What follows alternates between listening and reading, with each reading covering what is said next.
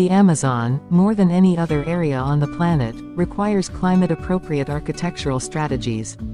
The natural and environmental conditions are extreme and the proximity of the equatorial zone requires an architecture oriented towards thermal comfort and passive sustainability, that is, adequate deployment, creation of protective eaves, dimensioning and orientation of the openings for cross-ventilation, as well as the preservation of local ecological systems.